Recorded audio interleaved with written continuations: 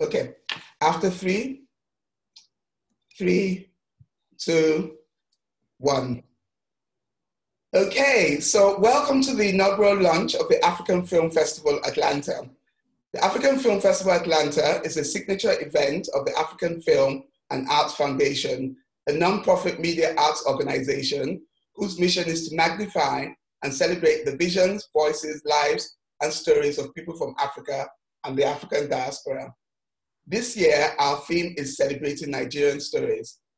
Our live discussion today is with the director of The Ghost and the House of Truth, Akin Omotoso, moderated by actress and director Terri J. Vaughn, who just told me she got her DNA results. And guess where she's from? Just guess. She's Nigerian!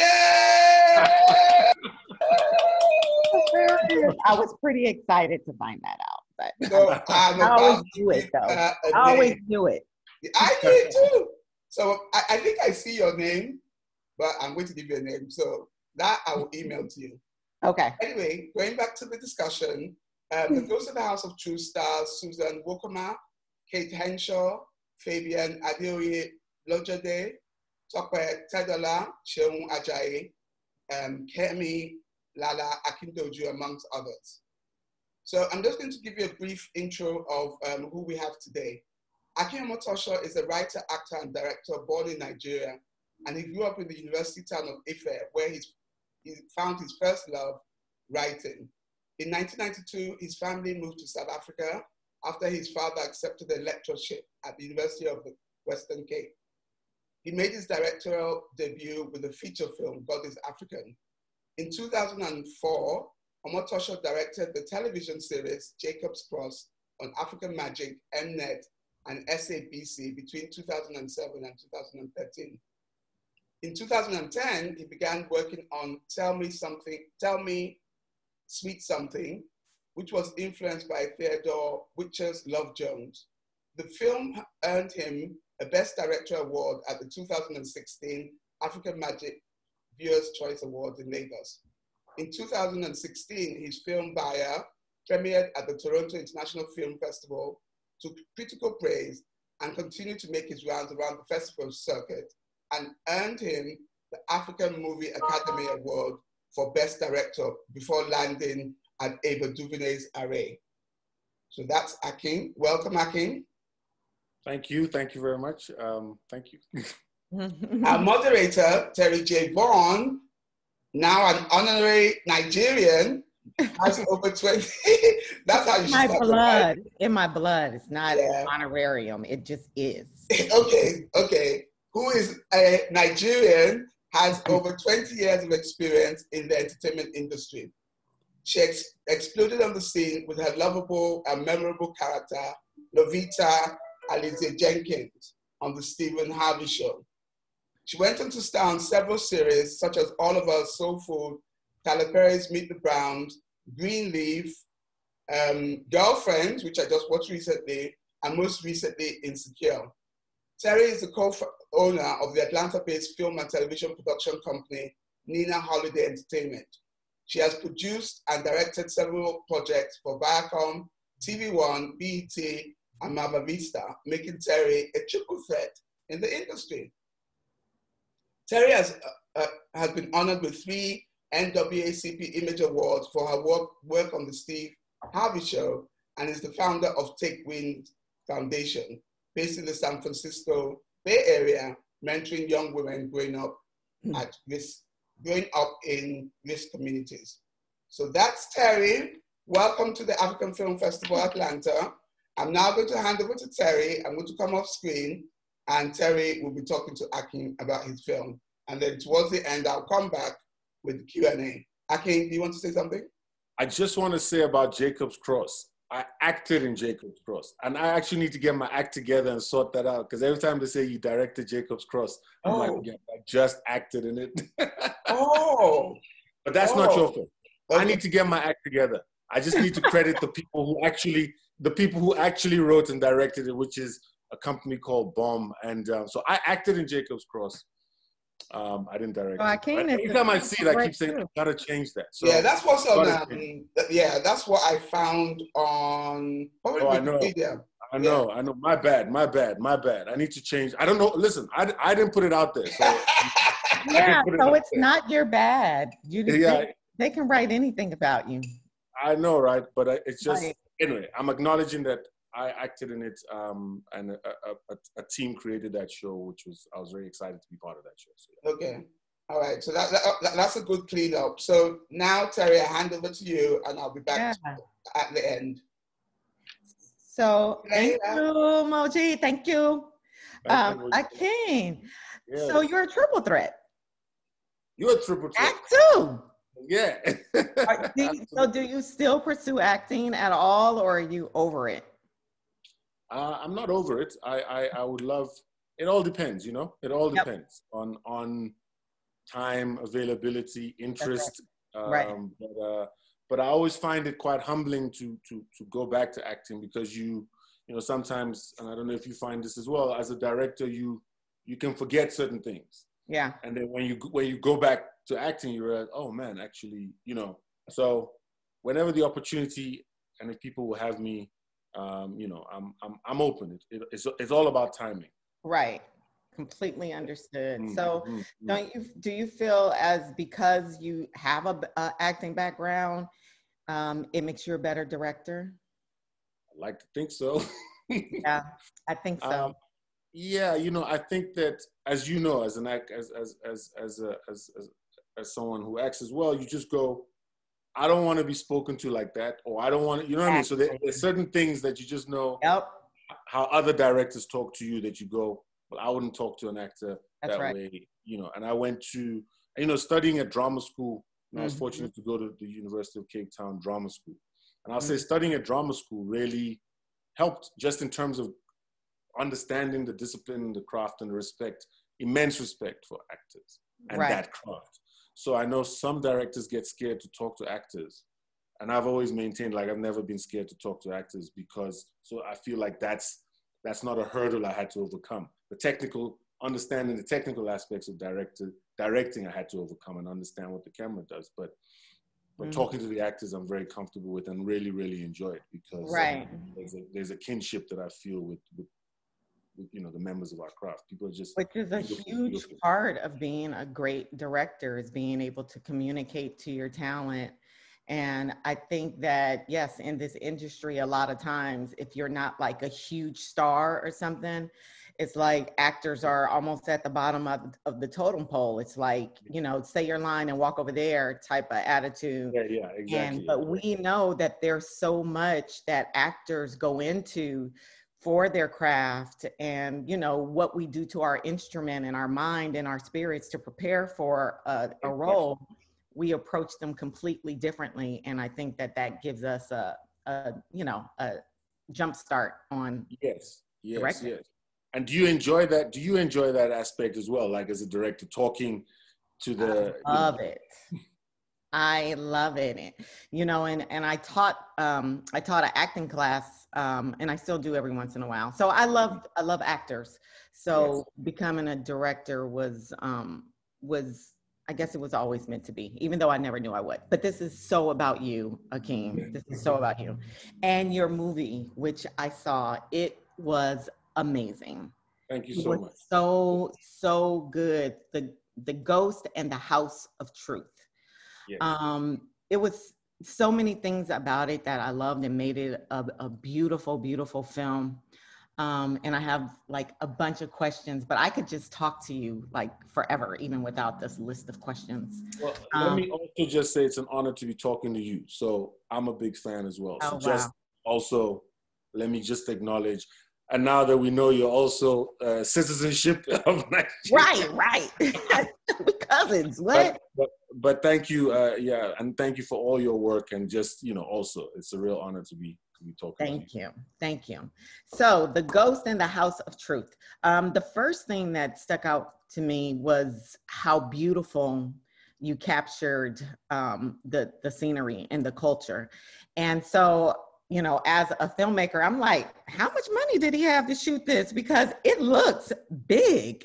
It's like, you know, that at the beginning of the movie, that market shot when you go through the market. So I was wondering, like, were they a part of the movie, or were this is just real life there in the marketplace there, and you guys just shot in there, or were they hired actors and you had that kind of budget? We definitely did not have that kind of budget.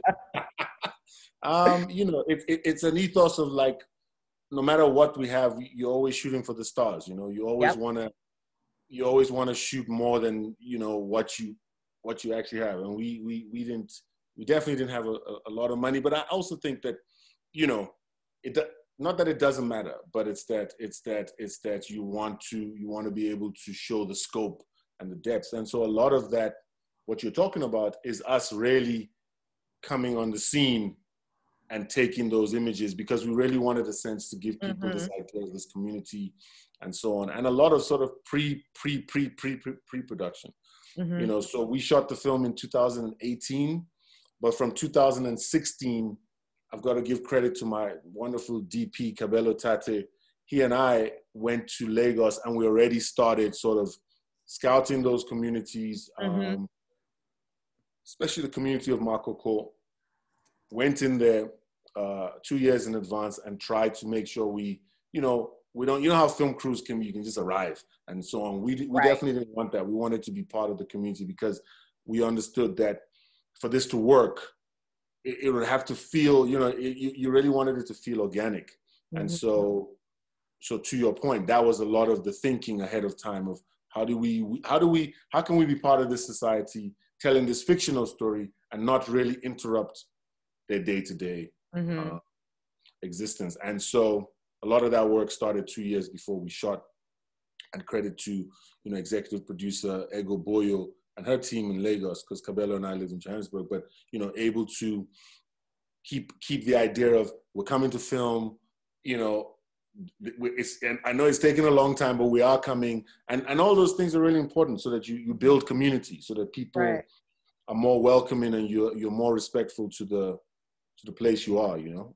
So long way to answer the question, but it was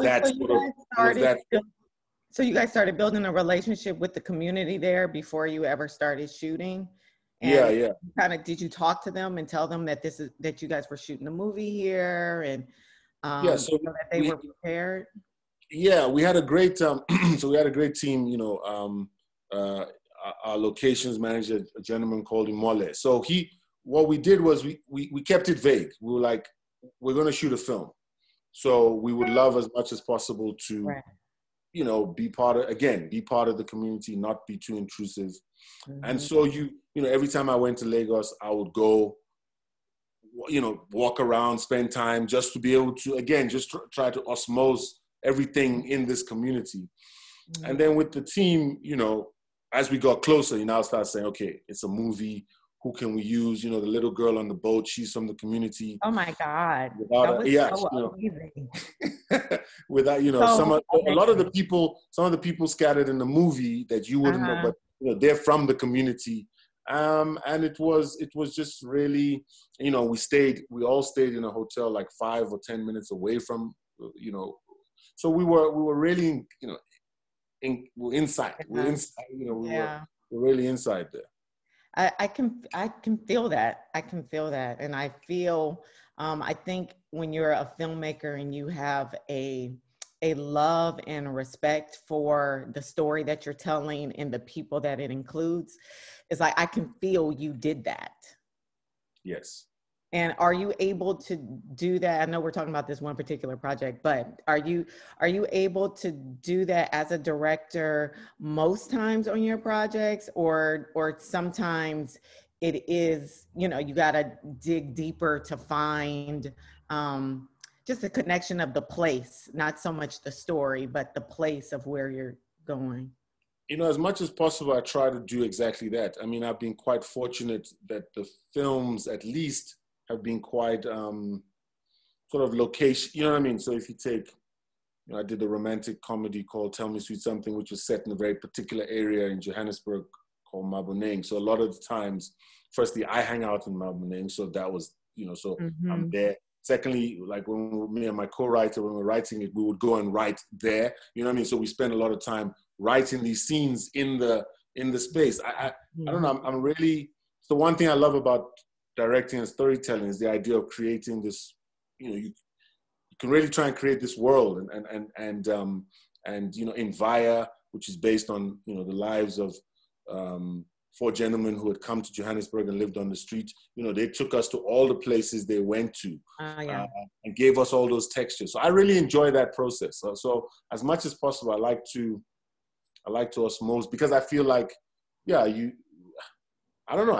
I just enjoy this idea of you're not just coming in and imposing, but you're part of, and you allow the spaces in the community to also inform what happens in what you're doing. Yeah, that's beautiful. That speaks volumes about you. It's like you are very you're full of love, and I can tell that from the way that you go about telling your stories. Okay, so there was one thing that I noticed in the movie, as far as there was, I don't know if it was a particular lens or something, but there were a lot of shots where the middle was in focus, and then around the edges were soft. Yes. What was your reason for doing that, and what did you use to do that? So we used, so thank you for noticing that, because, so I would say three things, and hopefully it is three things. One was, so it's the shift in, the shift and tilt lens. I'm sure there's another, far more, but it's the shift and tilt lens, which allows you to. See, I'm learning from you too. I'm actually gonna write that down. Shift and tilt lens. Listen, I'm sure there's probably a fancier way to say it, but I like the shift and tilt. And so the one was an aesthetic reason. It just looks, it's really like how it looks. And then two, I felt like Lagos is such a, the story is quite dark and very emotional.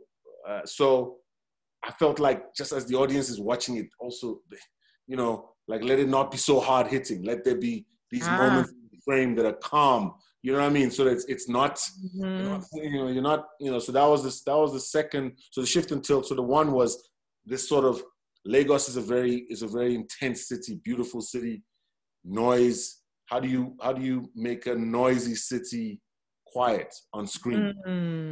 You know what I mean? So with that, it sort of softens, and then the blow of also what's going on in the story. And then secondly, the other thing was that because of what I was saying, a lot of times people just look in the camera, you know what I mean? Like, because, people are looking in the camera.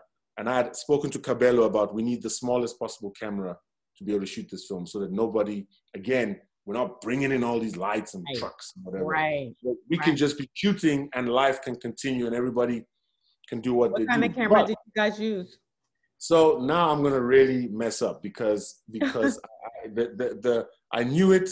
I don't know it anymore. It was the Sony something. I completely understand. It was the Sony something, but it was very tiny, and it allowed Cabello and it allowed us to just amazing. I didn't need. I used to look at the monitor on the camera, so I'd follow him. So it was really to try and again be part of the community. And you shot with one camera? One camera, yeah. But sometimes people look into the lens. So as you're trying to capture this life, somebody might be staring into the lens. Right. And because you've already set up this style of softening, we could also technically in post soften anybody who was looking. And nobody would be like, why is suddenly, you know what I mean? So that's why the tilt and shift. Because if we didn't have the money to clear, like I always joke, that sequence with the boats, that's not okay, cut, let's reset. No, that moment you see in the film is the real life of that thing happening. There's no take two of that, So because we didn't have that luxury of let's reset, you kind of had to take it as it came, which I like. But it also meant you have to deal with the fact that sometimes somebody might be walking, as you know, and then everybody just stop and look. Right. It'll allow us to, like when Kate, who plays the police officer, walks through and is following him, the people are looking at her. That's people looking at, Kate's a massive star. So they're looking at Kate as the officer, but for the story, it works because that guy's a member of the community. They're looking at, so it was just, those 2 years of thinking about how to make the film Mm-hmm. formed this kind of lens style, which I also think gives beautiful picture as well. Mm-hmm. Yeah. So you know what, something you just said about because the story was so intense and could have been in so heavy. You know, and so a part of using that softness was to kind of like almost like kind of soften the blow of what we're experiencing. Yes, yes. Because a lot of times when it's the heavy stories like this one, especially as a mother, as a parent, it's too much for me. Too much, yeah, no, for sure. It's too much, and it's aching to sit through it and watch it. But, and I did not know that, I'm so happy you explained that, because for some reason I was still drawn in to this story, and I never felt like it was so much that I wanted time out, gotta stop, can't breathe, I can't take it. And I think it's because of the way you shot it, of what you just said. And of course, because of the beautiful work that the actors put in as well. It made me not want to, I didn't get so affected by this mom losing a daughter, which would be devastating for me and hard for me to see. Of course. And the other thing that I appreciated that you did as a filmmaker is you didn't show us that baby. And you just said what happened to the baby, and and then had the cover there and all that. I appreciated that so much, because even in the state that we're in, and with all the brutality and all the stuff and all the filming of all this stuff, I just feel like it's too traumatic, and it's too heavy to watch and see. Tell me the story and let me take the story. I don't have to embed it in my mind. So I appreciated that choice as well. Thank you. Yeah. It's really important. I'm glad you said what you said, because also, as you said, the violence that we consume, unfortunately, so as the filmmaker, and I don't know how, and I know you say it's about me, but I'm also interested, as it's because I wrestle with that all the time, is how much am I contributing to the trauma, and how much am I healing the trauma? Right.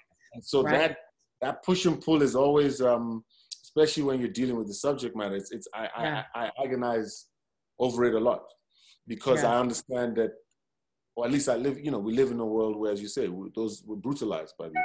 As a filmmaker, as somebody who is behind the lens, bringing stories, how do you just make sure that you're not a part of the problem? Right.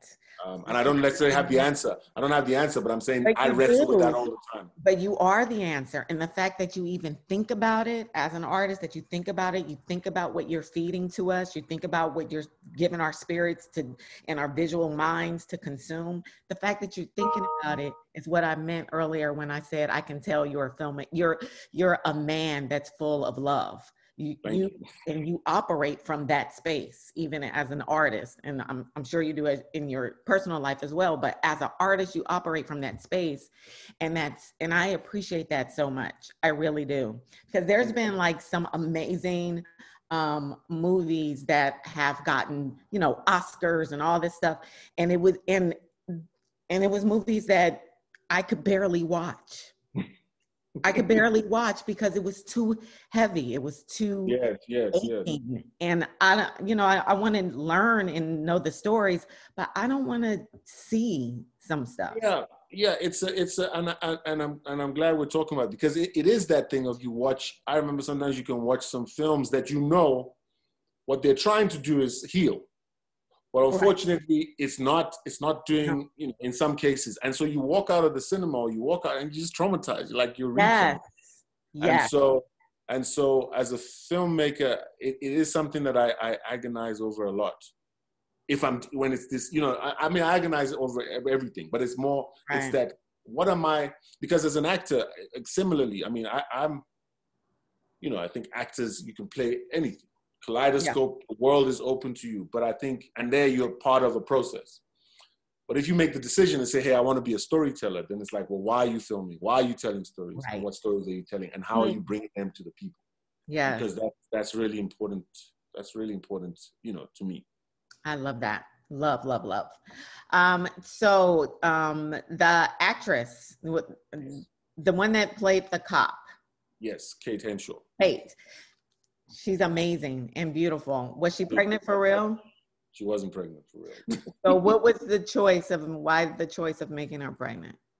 So, I loved it, but I wanted to. Yeah, no, absolutely. No. So I can't take credit for it, but Kate's amazing, and so happy to have her on the film. And so the story came, I came across the script in 2007, and we only made it in 2018. So I had the script for a very long time. And you know, in the original script written by Brian Tilley and Roger Smith, the police officer was a man. So when it was under a different stable, and that fell apart. But I really liked the story, and I said to Brian and Roger, "Do you mind if I try and make this?" You know, I didn't know it would take 11 years, but I was like, "Do you mind if I hold on to it?" Because I've always liked the story. But the first thing I did was change the police officer to a woman. I was like, I just feel like it's just, you know, again, it's the energy, and you know, yeah. So, but then many moons later, with my manager, Andrew Coles, I said to him, "Look, I've got this project and I just feel it needs something." And he introduced me to a lady called Tracy Whitaker. And Tracy read the script, and the first thing Tracy said was, "The police officer should be pregnant." And I was like, wow. That's a brilliant idea. Wow. So that was Tracy's idea. So shout out to Tracy. Shout out to Tracy Whitaker. And she did a few other things that just lifted the script from where Brian and Roger had it and where I had it in my sort of adaptation, and she just took it to that level which you watch now, and that intervention I think was key. That was Tracy's idea. Was it written by Americans or Tracy Whitaker? Like those names sound. So Tracy's American. Brian and Roger are South African. South African. Got it. Yeah. So Tracy's American, but she brought that texture, and I think when she brought that texture, I was like, yeah. Then now we've got. It felt like, again, hopefully, emotionally, this idea of a lady whose child is missing, this person who is about to bring life into the world, and her job is to find missing children. Yeah. And you know the image when she's against the wall with all the kids, and you know she's just trying to make her way. Yeah. And you know, yeah. So. I love that choice. I do. It made it more just impactful, just knowing that this woman, she's giving birth soon, and these are women that are losing their kids, and has to be the one to sort through this. Yes. So and still keeping on, and still keeping on. And still, so my whole time when I'm thinking, I'm watching, right? And I'm like, oh my God, I just hope that she, you know, is still breathing and still, because she has to keep calm. She has to keep her peace. Yes. She got to keep her baby healthy. So I'm thinking about all these things, but she still has to do her job. Yeah, exactly. And then especially when you had her running through the town, I was like, oh my God. Stop running. You can't run. Let the other ones run. And she was going at it. I was like, oh God. So that was really good. That was a great choice. I love it. Thank you. So how did the project come to you? So originally there was an idea which they wanted to bring a whole bunch of filmmakers together, pair them with writers. It was one of the broadcasters in South Africa. And so that was it. So we were all sort of paired with, you know, I was paired with Brian and Roger, but that project never happened. So as you know, things start, you know, but I always loved that story. Like that story, from the moment I read it, then in 2007, I was like, wow, I would love to make this one day. And at that time we thought we were going to make it, then didn't happen. And you know, Brian and Roger, they were like, well, you can have it. You know, let's see what happens. And just through the years, I'd always meditate on it. And then producer Ego Boyo, who's you know, producer from Nigeria, she and I met to make another film, which never got made. But then we made this experimental film called A Hotel Called Memory. And after we made A Hotel Called Memory, Ego said, really enjoyed our collaboration, and she said, is there anything you think we could do next? And I said, well, I've got this you know, and she read it and she was like, I'll produce. And so she, you know, you know, the reason we're talking here is because, you know, Ego, you know, was able to back the movie, and another financier, a gentleman called Nana Sa, were able to put the money together. So that's how it happened. I mean, it was what was the budget for it? So you know what we always say, that you can say we put it together with the smell of an oil rag and prayer.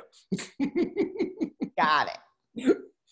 It was a modest budget, but everybody gave. I'm so grateful to that whole crew and cast. Yeah, it was a very modest budget. Would be the easiest way to, without making you fall back on your chair. No, I got it. Completely. It was a modest budget. So the other thing that is beautiful about the story is how it comes full circle with the woman who did lose her daughter, and her job that she had, and now it came full circle. Yeah. What was your what's your hope that people learn? Like, what's the gift that you're giving people with this movie? What do you want them to get? So like we were saying, you know, I always think these things are complicated. And so what I resonate is what you mentioned as well, is that awful thing of what if it, not awful, but you know, like, what if it happened to me? So what is how do we define empathy? So in other words, how can we be empathetic and at the same time understand what would I do, which none of us hopefully never, you know what I mean? What happens if it's me? And then if it's me, are my responses still the same?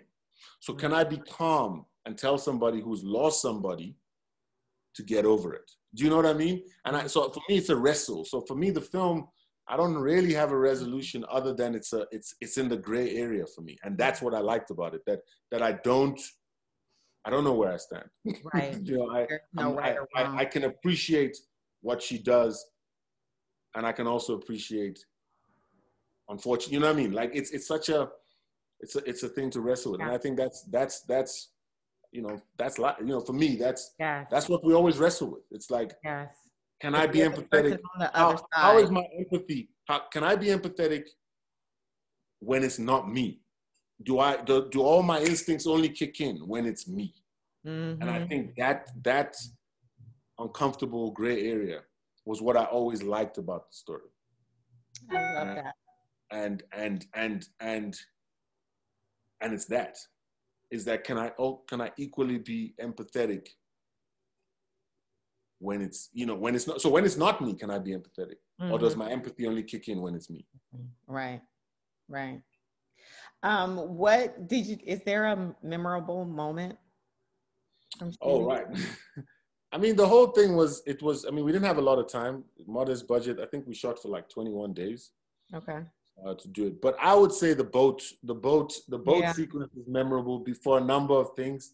Well, there were three things. One was, like I said to you, spending time in the community, studying those boats, the canoes. So understanding that those boats will always crash, like they always meet each other like that. So understanding that we just had to be ready. And what you see in the film happens. Like, it's not, you know what I mean? It's not like, okay, now boat one, boat two. Right. So spending enough time in the community, going on the water and seeing, okay, so these boats are going to thing. So in the script, we've got to have that. And we just have to pray when the drone is up and when we're shooting, it happens. And it happened twice. Because obviously you have the top shot and you got but it's not the same. You know what I mean? Like, it's not the same. It's like, you know, the power, the beauty of editing. But so I was really, that's that idea of like really being in touch with the community, and you just know like, these boats are gonna hit. And then I'm sorry, going back to that moment. Did you plan to have the little girl paddle the boat, or were you thinking that Kate was gonna row the boat? No, we knew Kate. No, because what I wanted was this idea of like, this guy has been a menace in society. So if you notice, again, communities know who the menace, you know, they know who the menace is. Sometimes they don't act on it because whatever, people don't feel they have the power or the, you know, the authority. But when they see the authority chasing the menace, they're like, yo, you know, so when she's looking for the thing, the guy goes, I know, I remember. I was like, oh, that's good. You know what I'm saying? Because the community knows like that person is a problem. Yes. What I was trying to do, or we were trying to do with the casting director as well, Kemi Lala, who's one of the producers and who plays the cousin in the film, was that for me, that little girl knows that guy is a menace. So what has he done to her family? What has he done to her sisters or her cousins? So it's not like I'm just helping. It's like we all gonna get him. Yeah. So that's what the little girl was about, right? And Kate. So what was funny was that Kate had never been on a canoe. So that was like her first time. So she was going in a joking mode. She was saying, "Akin, if I fall off this canoe into the water, I'm not doing your movie again." And I said, Kate, if you fall off, no one's doing the movie. That was a special, in many moments. I mean, there are many moments in that film, but the boats, that was a special day and a special moment. Yeah, I can see that. So how can people see this movie now? So it's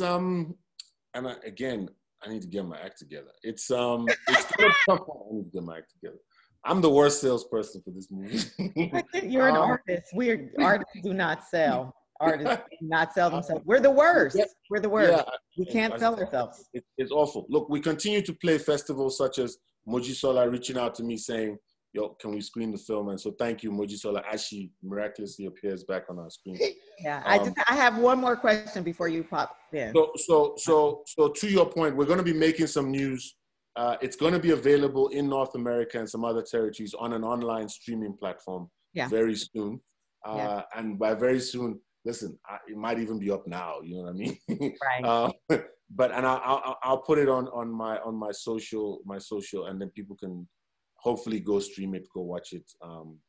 So it will be available in North America. If you're on the continent, it's already available on what we have Showmax here, which you just released. So you get a chance to see it on the continent. But outside of the continent, this online platform, or AFF, has reach in North America and Europe and so on. So people get a chance to watch it. So Moji's going to make sure that you give everyone your platforms and all that so people can follow and see what you're doing.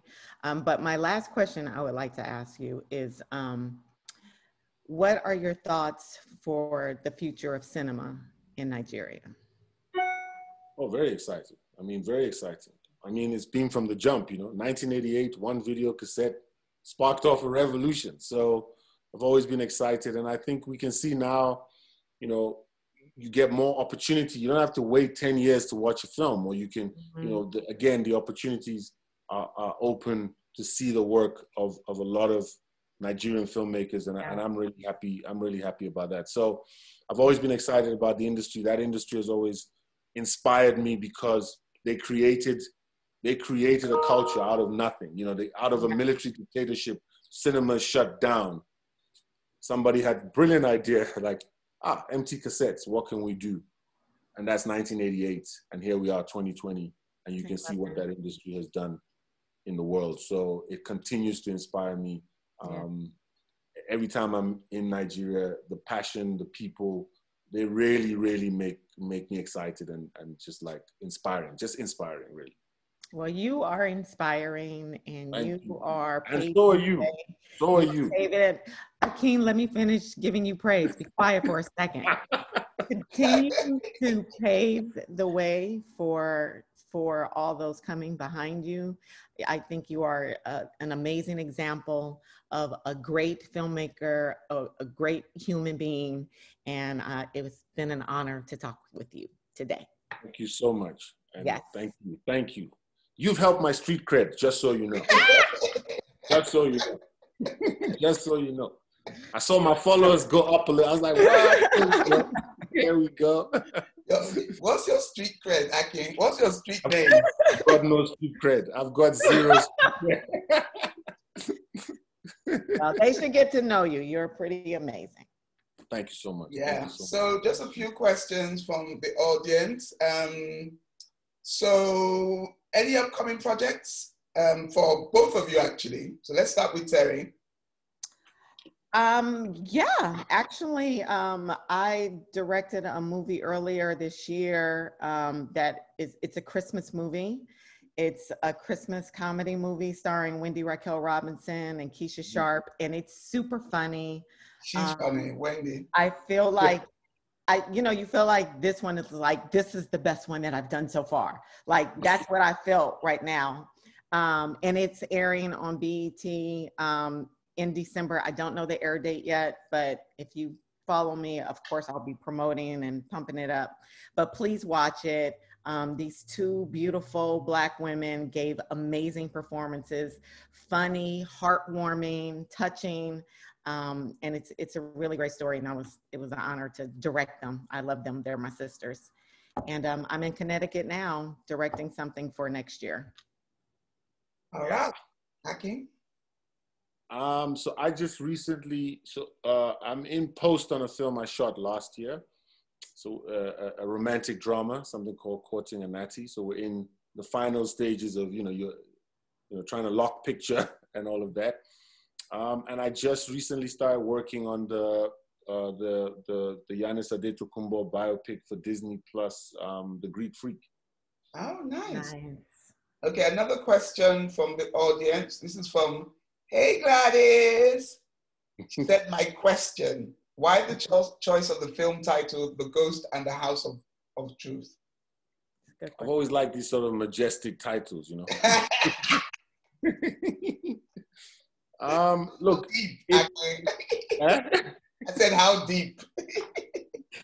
Well, look, I mean, listen, because truth be told, the joke was like, there's no ghost and there's people are coming expecting a horror film. Where are the ghosts? Where are the ghosts?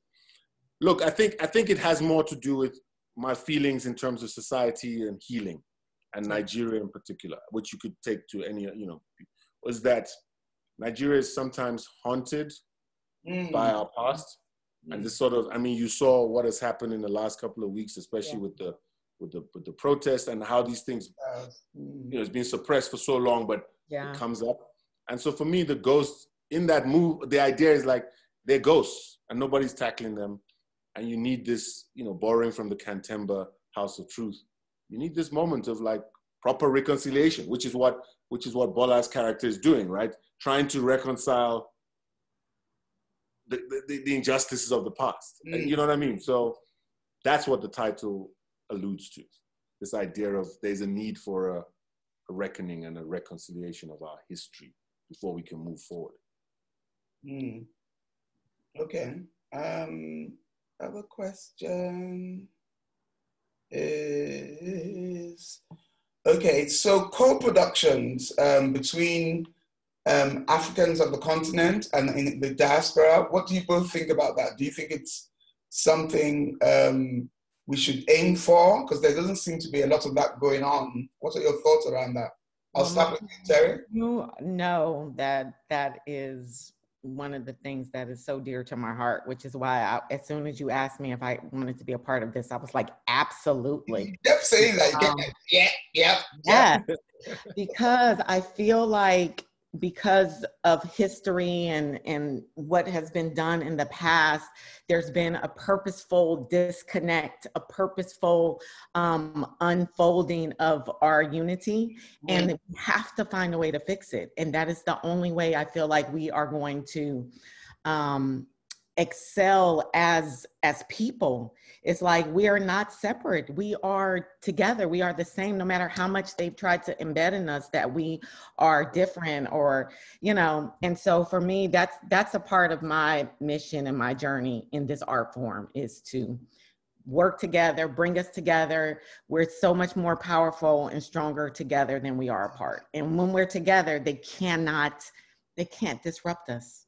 When we're together, there's no stopping us. Yeah, exactly. Ain't no stopping us. Yeah, I agree with that. I mean, I think what happens is that there are a lot of, the projects happen. So what I always try to tell people is like, the projects happen. What doesn't happen is the amplification of the project. So you don't, unfortunately, and that's why I like sort of the idea of these streaming platforms coming up, because hopefully what they do is they bring these collaborations to the fore. So for example, you know, you've got the African Movie Academy Awards, which has a diasporic award, because that's their attempt to also, you know what I mean, your festival and all these things. So how do we amplify it? And when I say amplify, I mean for the community. In other words, let our people know content is available. Yeah. And actually these possibilities are available to us. Yeah. And the more we can do those, the better. But I agree with Terri. Like that's what it's about, is to continually bring everything together, because we're richer and better for it. And there's so many stories to tell. Yeah. That we have. Yeah. And there's so much we can learn from it. It's like, you know, I grew up in the United States. There's teachings in my mind that I have had since growing up. You have your own experience growing up on the continent, and bringing those type of people together. Yeah. There's so much like education that can happen. There's so much fun that can happen. There's so much we can laugh at. Like, you know, there's just so much.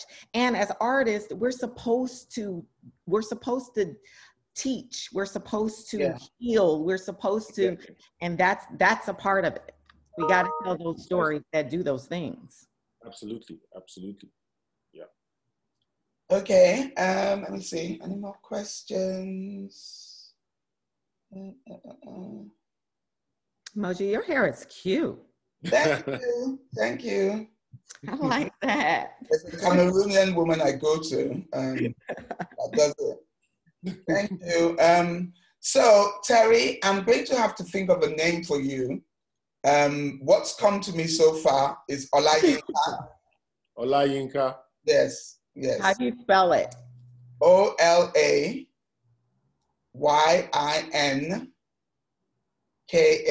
And I'm going to get you the full meaning. Okay. So a lot of Yoruba names are actually abbreviations, so they're longer. So Olayinka is really a phrase. It's really Olayimika, which means something around wealth coming into you're surrounded by wealth and good things. Oh, I received that. Yeah. Yeah, that's right. So that's what's come to me. I think, because I've been looking at you, I'm like, she looks like a Yinka. So it's Yinka for short. Yinka. See how you feel about that. If not, we can fantastic about it. Sorry? I said I feel fantastic about it. Welcome to Nigeria, my sister. Welcome.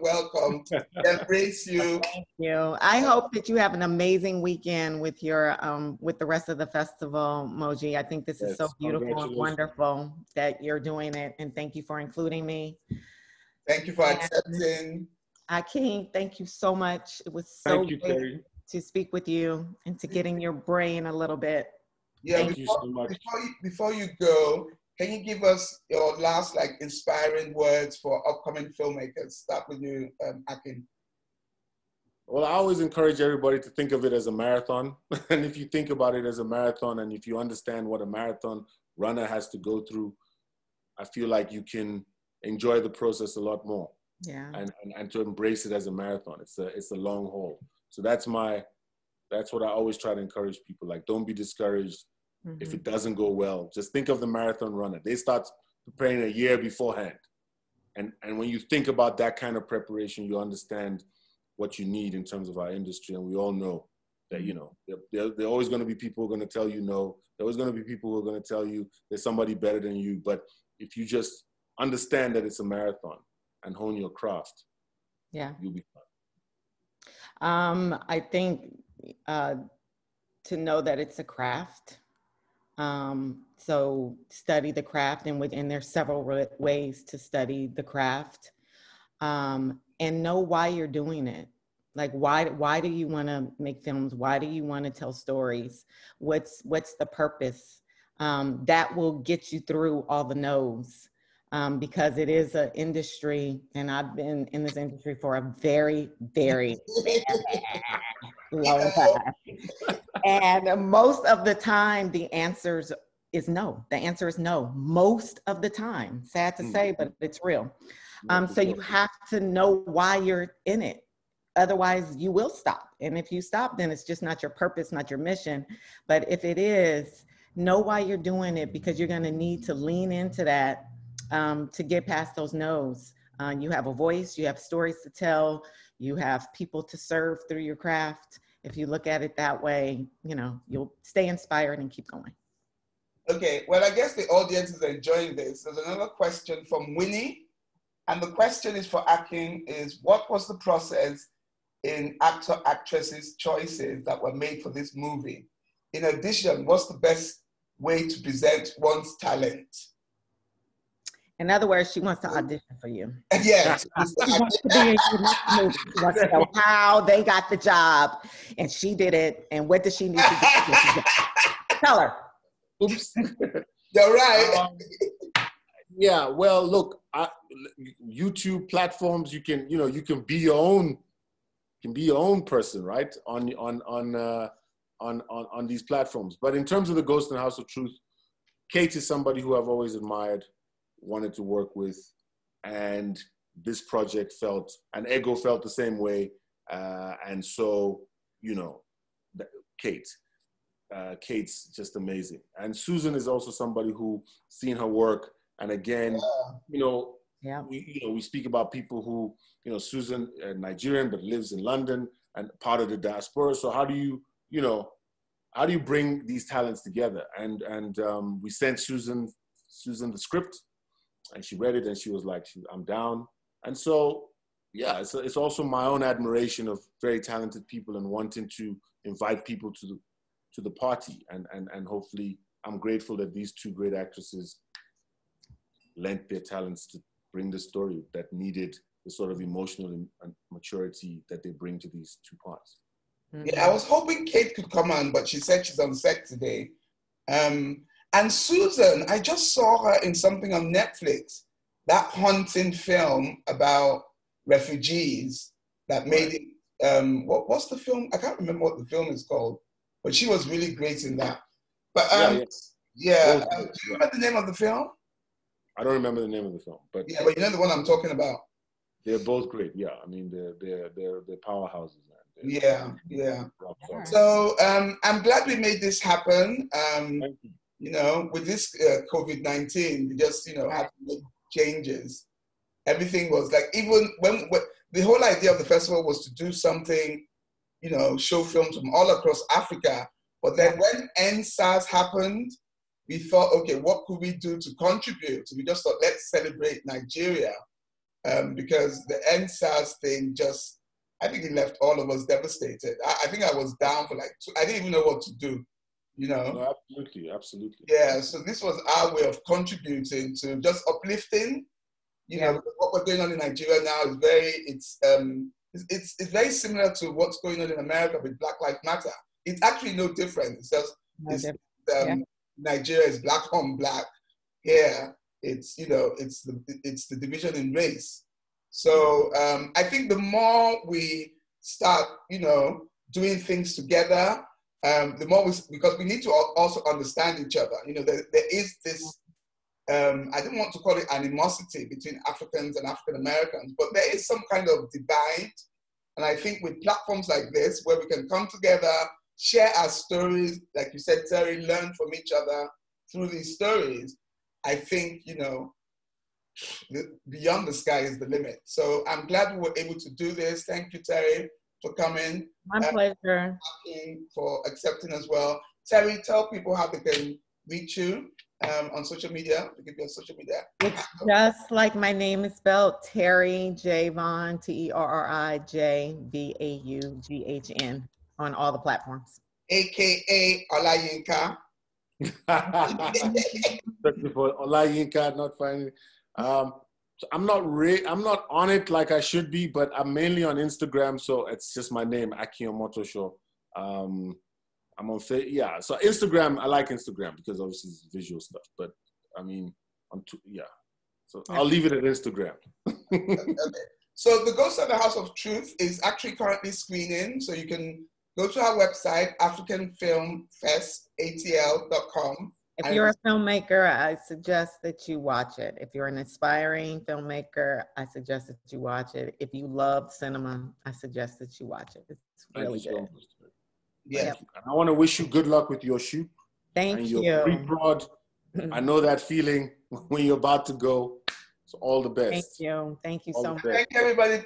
Everybody that tuned in, go to our website, africanfilmfestatl.com. The festival goes on to Sunday. We have 2 Q&As tomorrow as well with filmmakers from Nigeria. So stay tuned and everybody stay safe. Stay safe. Thank you. Thank Bye. you. All right. All right.